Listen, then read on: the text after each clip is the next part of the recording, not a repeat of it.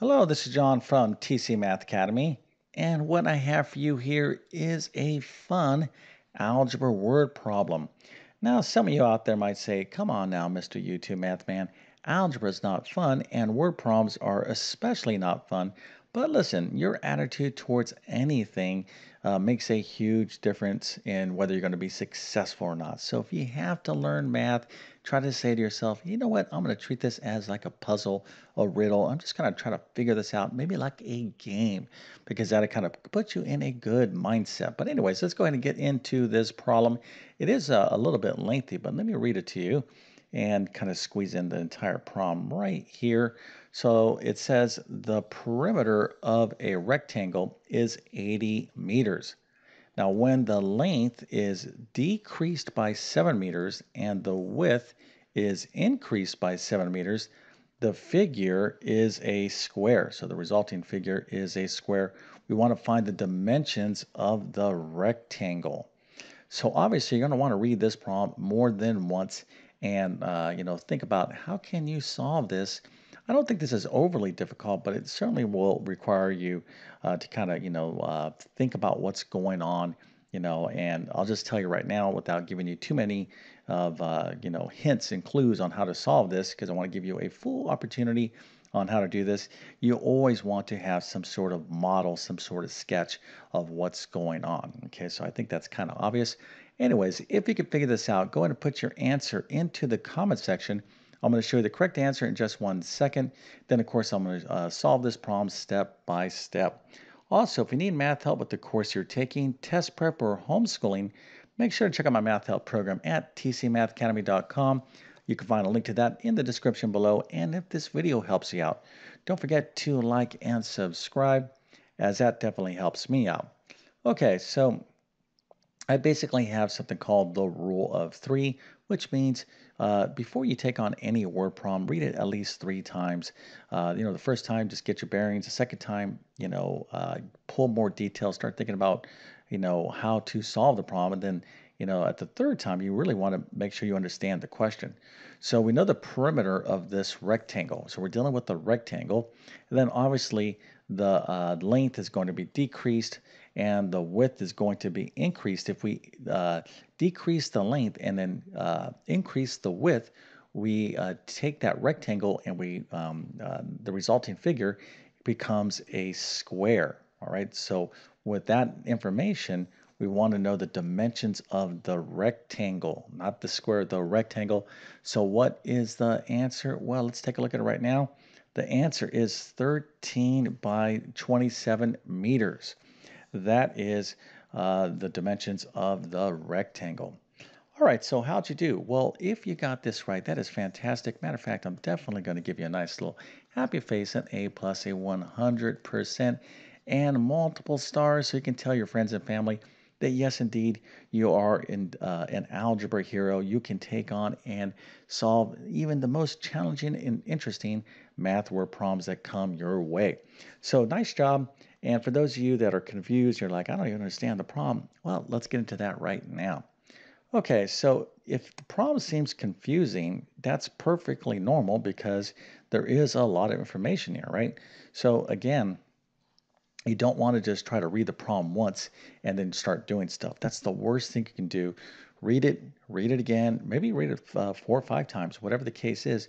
Just make sure you fully understand the scenario. So here we have the perimeter of a rectangle. So obviously we need to understand what the perimeter is. We'll talk more about that in a second. But we're taking this particular rectangle and the length is going to be decreased by a certain amount, which is 7 meters. And then the width is going to be increased by that same amount, 7 meters. And basically we're kind of reshaping this rectangle into a square, right? But we want to find the dimensions of the rectangle. So, the best way to kind of start, thinking about this problem is just to, come up with some sort of sketch. So let's just start real basic here. So here we have a rectangle and here we have a square. So here's like the before picture, right? Here's the after picture. So we're obviously going to be decreasing the length and then increasing the width, and the resulting figure is going to be this square right here. Okay, so kind of think about, all right, well, I'm going from this to this, but I do have some measurements in here, and I don't know some of these values. So when you don't know some values, you're going to have to use a variable to represent something. Now, there's a couple different approaches you could take, but here is, I think, the simplest approach. So let's go ahead and go down here.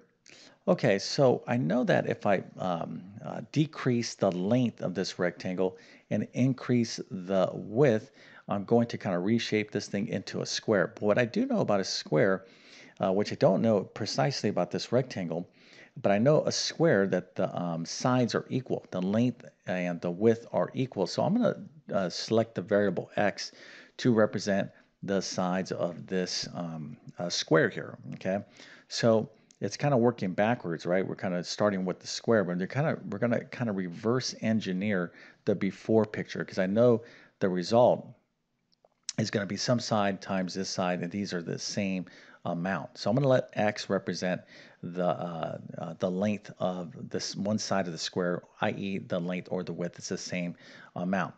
Okay, now going back to our problem, okay, we're told that if we, let's go back over here very precisely, if when the length is decreased in this rectangle, if we decrease, now notice the words decreased by 7, all right, so let's just focus on that. What does that mean? Well, if we decrease this length, if we decrease this length right here, okay, by 7, we're going to end up with this measure right here on this square, x, right? So what kind of algebraic expression can I use for this length? Well, how about x plus 7? Because if I decrease this length right here by 7, I'm going to get x plus 7 minus 7, or x. So this makes sense, right? So if I decrease the length by 7, I'm going to get x. And then the other part of that problem is if you increase, let's go back up here just to be super clear, and the width is increased by 7, all right, so now it's the opposite kind of situation. So here I would have x minus 7. If I increase x minus 7 by 7, all right, that's x minus 7 plus 7, I'm going to get just x. All right, so these are our two expressions right here. X plus 7 could represent the length, and x minus 7 would represent the width of this rectangle, and the perimeter of this rectangle is 80. Okay, so if that makes sense, you're like, okay, I get that. So now we need to go ahead and start talking about the perimeter.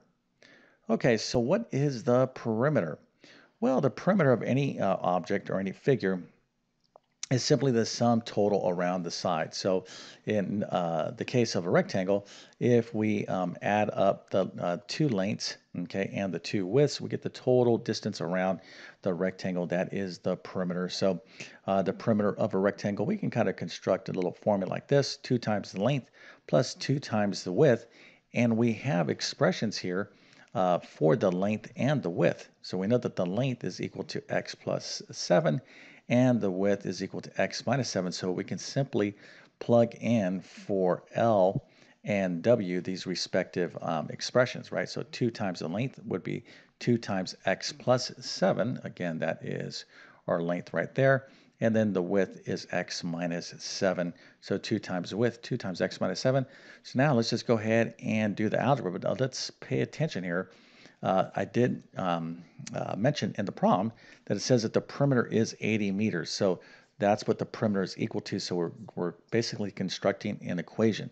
So in an algebra word problem, you're going to have to find some sort of relationship such that you have an equation to solve for these unknowns. So anyways, that is one aspect of this problem. Hopefully you knew about, you know about perimeter. It's a pretty basic geometry concept, but nevertheless, if you didn't, that's what it is. Okay, so now let's go ahead and concentrate on solving for x. So here we're going to go ahead and distribute the 2. So that'll be 2 times x. That gives us 2x, and then 2 times 7, that's 14. 2 times x here, 2x. 2 times this, negative 7, negative 14. And here we have these 14s going away. We have positive 14 and a minus 14. They cross cancel. So 2x and 2x is 4x. and 4x is equal to 80. So we're going to divide both sides of the equation by 4. We get x is equal to 20. Now, some of you could be like, that's the answer. I'm so awesome. X is equal to 20. So you turn that in, and then you get, your teacher says that's wrong. And your expression is going to be like this. Hey, what are you talking about, Mr. Math Teacher? I did this right. You're wrong. And then you're going to get into the situation, and you're going to be very, very upset. And then your teacher's going to be like, did you answer the question? Okay. X equals 20 is what? Is that answering the question? The question is find the dimensions of the rectangle. Well, if you just said x is equal to 20, you're not done yet. Okay. So this is why, I'm really, what's what I'm trying to say? Very, very serious about the advice and guidance I give. Now, why would I, give you advice? Because I've been doing this for many, many years and decades, and, when you see hundreds of thousands of papers have come your way, homework, test, quizzes, and then, of course, I made all these errors myself through, many, many, many years. You just see patterns. So I'm just telling you, if you put that in the back of your head, all right, did I answer the question? When you're done, just make sure you answer the question. But x is equal to 20. We're not done yet. So let's go back to our original rectangle. Okay, we know that x now is equal to 20. So if I want to find the actual measures, the dimensions of this rectangle, remember we had this expression x plus 7. So x is 20, so that would be 20 plus 7, so that's 27 meters. Remember, our perimeter is in meters, so x minus 7 is going to be 20 minus 7, which is 13, but 13 meters. And again, we want to include those units of measure. So there you go. That's how you do this problem. And, like anything, it takes practice to get good at something, right? So you can't just, watch me do a problem, be like, oh, I bet you I could do that next time out. Maybe you can, maybe you can't. But here's the deal. If you want to get better at math or better at word problems, you simply have to practice, okay? You got to practice, practice, practice, but you got to really understand the underlying concepts as skills as well. So if you need help with any of this stuff, whether it's the perimeter concepts or the algebra portion of this, I'm going to recommend a couple different courses to you. You can either check out like my pre-algebra course or maybe my algebra 1 course. Okay, those are two good options for you. Probably more towards the pre-algebra because I go over a lot of basic geometry concepts in that course. Okay, so with that being said, I definitely wish you all the best in your mathematics adventures.